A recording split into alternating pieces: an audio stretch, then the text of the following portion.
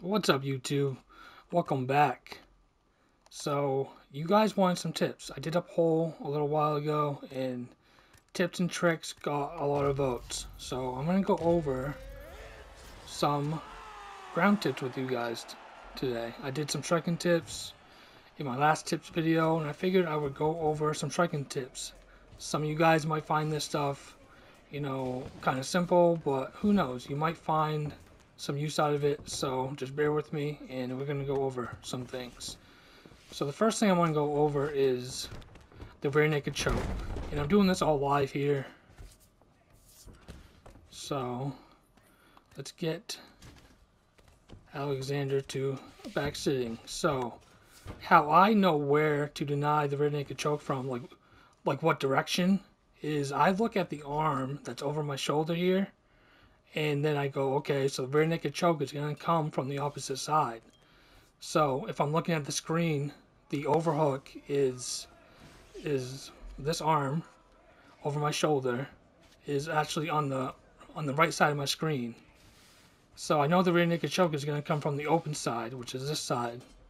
I'm going to put some arrows up and things like that so you guys will know. So that's how I know where the choke is coming from. And as we all know, the rear naked choke is kind of a pain in the ass. It's a very powerful submission. They've tried to tune it and things like that. So whenever I'm in this position, I'd rather have my opponent go to mount than go for the rear naked choke. So I'm just gonna wait on that denial. I'm gonna, so whatever side his arm is over, I'm not gonna worry about that side. I'm gonna worry about this open side. That's what I call it. It's actually the underhook side because this is a over under. Alexander Volkanovski has an over under. So don't worry about the overhook side. Worry about the underhook side. Or if you wanna simplify it, just call it the open side because his Brian Ortega's shoulder is wide open here, and it doesn't matter what if it switches. Let me try to switch it here. Let's see, how can I do this? Go to side control. Have Brian Ortega go to sprawl. Don't mind me talking to myself. Let's see if I can make it switch sides here. No, I messed up. But anyway, just worry about that arm that, that the arrow is pointing to. Worry about that arm. Don't worry about... So that would be a denied right. But I want to worry about the choke. So I want to deny left. I'm worried about the underhook side. I hope that makes sense. But if it doesn't, just leave a comment and I will try to explain it the best I can. So let's move on to another kind of odd submission. And for this, I'm actually going to take the strike recording off. And we're going to be talking about the armbar from mount, which it actually switches sides. So we're going to go... So how I tell what side to deny, what side, just guess what side you guys would think it would be on. So I'm going to say it's going to be on the right side. If I'm Alexander Volkanovski and I want to deny the Brian Ortega armbar, I would have to deny right. So, and look at that. How I knew that is, it's a very subtle, animation, I guess you can call it. But Brian Ortega's head is more to the right side of my screen. See how his head's a little bit over to the right side there? And then we're going to switch it here. Oh, I can't. Alright, let's do this. Because it will switch sides. So we're going to go this way. And then, see how his head's a little bit more to the left?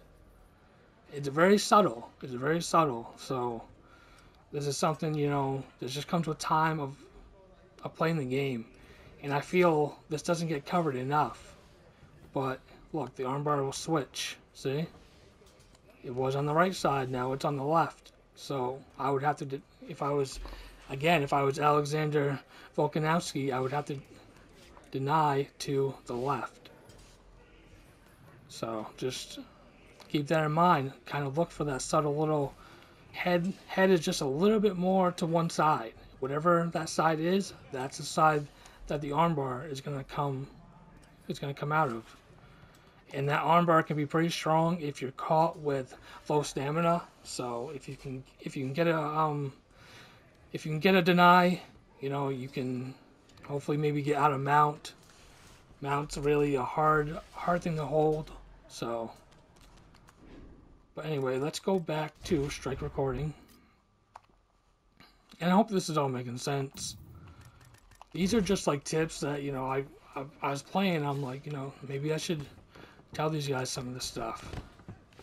Just things that I think of or things that I do when I'm playing a match. Like if I get caught in back sitting, I instantly know where the rear naked choke is coming from. If I'm in mount, I can at least have a chance to know where the armbar is coming from. So my next tip is I see a lot of guys do this. I've seen Division 15 guys do this. I've seen Division 16 to 17 do this. It's, let me switch this. Hitting with the hand that's on the head of Brian Ortega. You're pretty much giving him a free posture up. And if you have low enough stamina, you're going to give him a free transition. So, guys will just do this. And a lot of guys, on top that are good, they'll let you do this. They'll let you do this because, you'll drain some stamina. Switch to Brian Ortega, and then boom, look.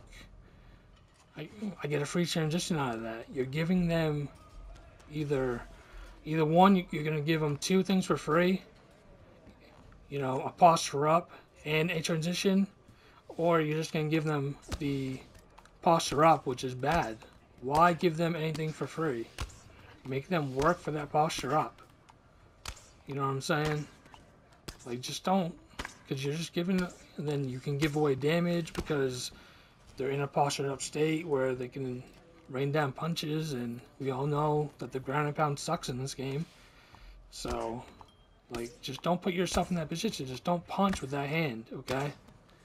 Punch, you have a hand right here you can punch with that it does the same amount of damage. It's not much, but it builds the same amount of GA, grapple advantage, so use that hand. So my next one is, might as well, let me see if I can get to Brian Ortega's full guard here. So Brian Ortega, we know, has the rubber guard, right? So we know he has that. So a lot of people think since he has the rubber guard, he doesn't have the full guard momentum transition, but as you see right there, he does. The only person that doesn't have this is Dustin Poirier, because he has all 4 submission slots when you hit L2. So you hit L2, you go full guard, and this will give you some momentum to either do that transition, or you can just use it, to get up for a faster get up, or just to fake out your opponent, But look, actually, let's do it slow. So this is the slow get up, and now I'm going to show you the faster get up with the momentum transition. So full guard, look how fast this is. See how much faster that is? And then you're back to your feet if you don't want to be on the ground.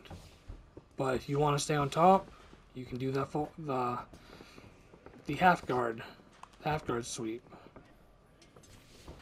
But anyway, I don't want to make this too long, but let's just recap a little bit here. Yeah, let me switch to Volk here, Volkanovski. So when I'm in this position, what I do is I pretty much try to deny the open side, which is a side without Volkanovski's arm over my shoulder. So right now it would be the right side. See? the rear naked choke, you would have to go right. As I said, it's very important. We all know this choke's been OP since the birth of the game.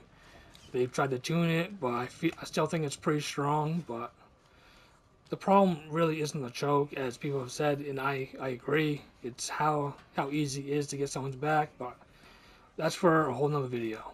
So let's go to top mount with Volkanovski. I'm not gonna take off the strike recording. You just have to kind of look at it, see how his head's a little bit to the right side. That means the armbar is going to be to the right. So let's see if I can get back to half guard. See if I can get it to go to the other side. Nope. Okay, so let's do this. Oh. Here we go.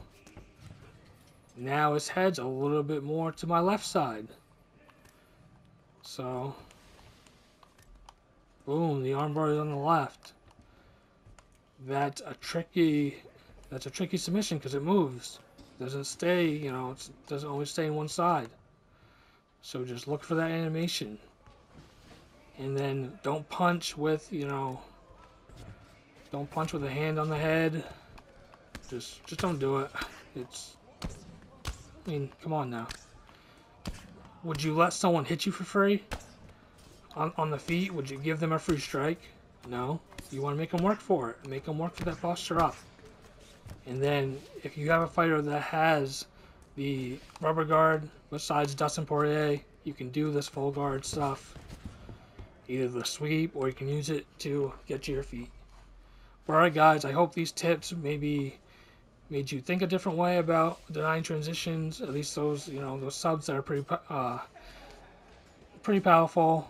The thing on the head thing is just more of, I just get annoyed because it's so simple. It's like, stop doing it. You're giving me, you're making me, I don't know, man. It's just, I don't know how to explain it. It's just like a pet peeve. It's like, why? Why would you do that? Would you let go of their head in real life? You know what I'm saying?